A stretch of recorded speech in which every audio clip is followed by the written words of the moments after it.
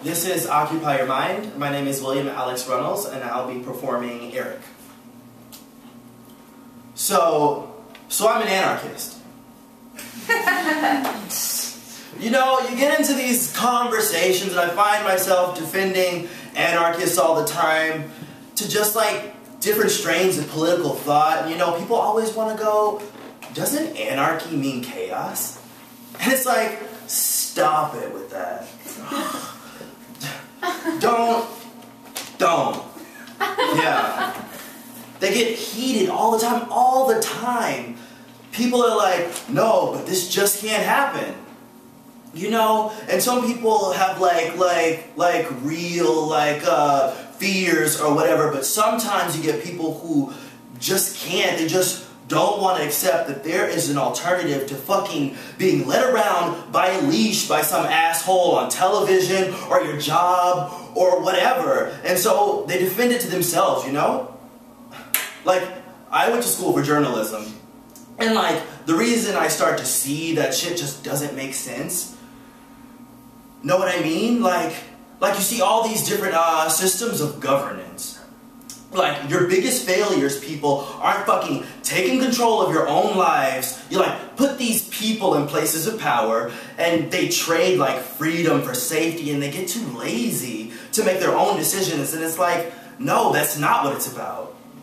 You know what I mean? Not that every person is an island. I mean, like, I try to explain this to people who come out here all the time, and they're like, what about people who just want to go out and murder people? It's like, number one, like, no one wants to live in that society. That's just inherent, innate desire to be safe. And second of all, people take care of their business, man. Like, you know what I mean? Like, the one thing about the police apparatus in this country, the police apparatus in this country is not here to keep you safe. The police apparatus in this country is here to make sure you get to work on time. And these two are separate things, you know?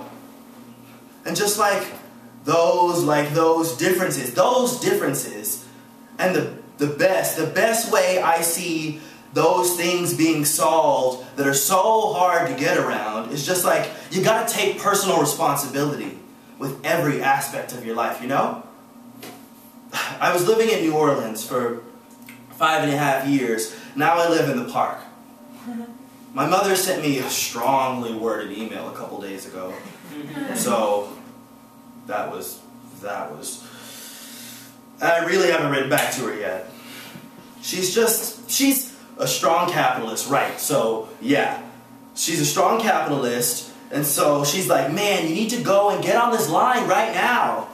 Hard, you know? So, but I was like not so about it.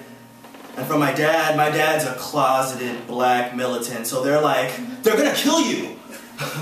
So I'm going to DC for Thanksgiving, and I'm going to probably have some coffee. I don't know. I don't know. She's just like, she's apologetic and about how I turned out. She's really, you know, like, I wish I could have loved on you more and taught you better, blah, blah, blah. My mother made me too smart. She made me like fucking like, she was like, yo, she never said take advantage of the system. Like, take advantage of the system while you can. But then she put me like I was facing $80,000 in college loans. I was like, that was the track I was on. But I got lucky enough and started selling drugs in college, so I walked out of college in the black and not in the red. I can't tell my mother that, but you know, it's like, but she was the kind of person that was like, yeah, if you see the opportunity, take that shit. So, at some point, everybody relies on community. You know what I mean? We're all fucking, you know, we rely, well, let's put it this way. It's a big repository of effort, you know? If I'm not doing my part, somebody somewhere else is going to get fucked up, you know? So you've got to do, what you've got to do is you've got to do your part, and the thing is, if you do, because everybody's doing their share, it's like a big-ass machine with a million different gears, and it's like, we all gotta maintain our gear.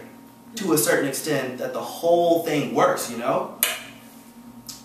We just moved the medical tent about 20 yards up, and I was jumping around, and I was like, man, it's like the first case of eminent domain ever in Occupy Wall Street. But the thing, it was amazing. Look, you know, where we wanted to put it and where we went with these people in the situation, there was just really like no space. I think one of the things that's really nice about living in Zuccotti Park is that the neighborhood structure still stands, even in the park.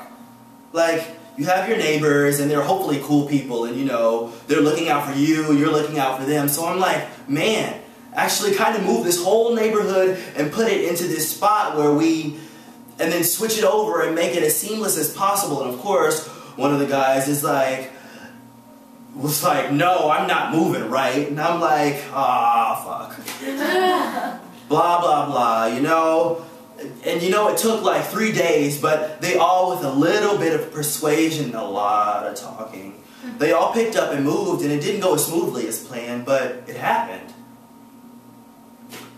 I was talking to this Dutch social scientist 2 mornings ago, you know, flying in from Cleveland for a conference, stopped in New York, and was going back to Holland, and she came down here, and we were just talking, and she was really interested in what I call cross-pollination of all the different groups together.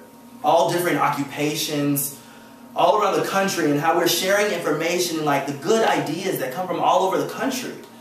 And now naturally good ideas to wash the dishes this way, it's a naturally good idea to serve food this way. And she was like, oh man, that's the one thing that the national media isn't telling people here, is that the bigger situation than these isolated little pockets of whatever it is. And you know, that's true.